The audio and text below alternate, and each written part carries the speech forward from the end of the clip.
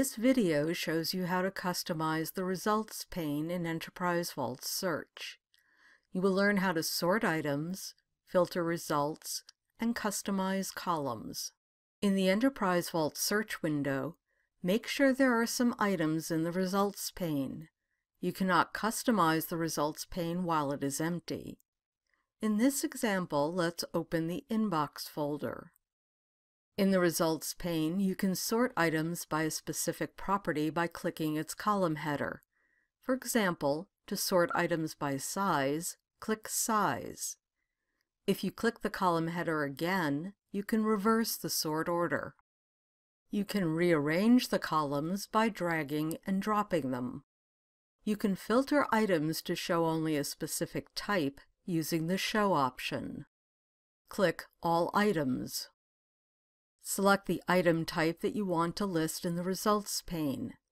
The Results pane shows only that item type. This list varies according to the type of archive.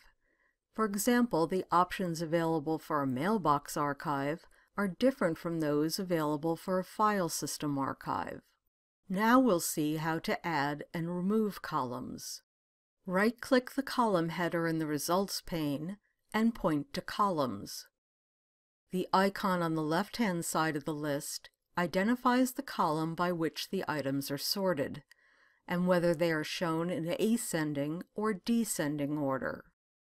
You can add or remove columns by checking or unchecking them. For example, check Flag to display a column that shows the flag status of emails. We will now see how we can customize the columns further. Open the Customize Columns dialog box. You can modify the contents of the white fields, but you cannot modify the contents of the gray fields. You can use the Move Up and Move Down buttons in the Order column to change the order of the columns in the Results pane. Now use an empty field to create a new column. In this example, enter MDAT as the property name. MDAT is the property that represents the date on which the item was last modified. Enter Last Modified as the column header. Check the row so that it is displayed in the Results pane. Close the dialog box. The Results pane displays the new column. This completes the video on customizing the Results pane.